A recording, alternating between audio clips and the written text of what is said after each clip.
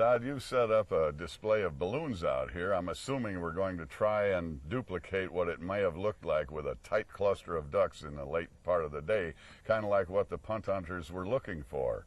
What can we expect out of this punt gun? What kind of a pattern is this going to throw? Well, when we patterned it before, it was between 40 and 50 yards, and it was 6 foot in diameter. Holy cow. So it's going to start, some of the pellets will hit before, and it'll just rake across those balloons and go right on by. It'll be kind of a long, skinny affair, kind of like a regular shotgun, only bigger, huh? I think that's what's going to happen. So now when you line up on these balloons, Todd, I mean, do you have any way of aiming that thing? The gun weighs 140 pounds. It's 11 feet long. How do you aim something like that?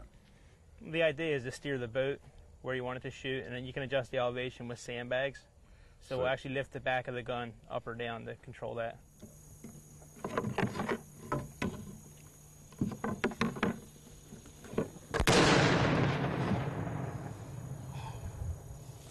That was a pretty good shot that you made. Do I understand correctly, this was the first time you fired a live load of BBs out of this thing? That's the first time I ever put shot through it, yeah. It pushed your boat back quite a reasonable distance. Did you feel a pretty good recoil off of that? Yeah, it was kind of violent. It was a lot more than we normally have. Wow.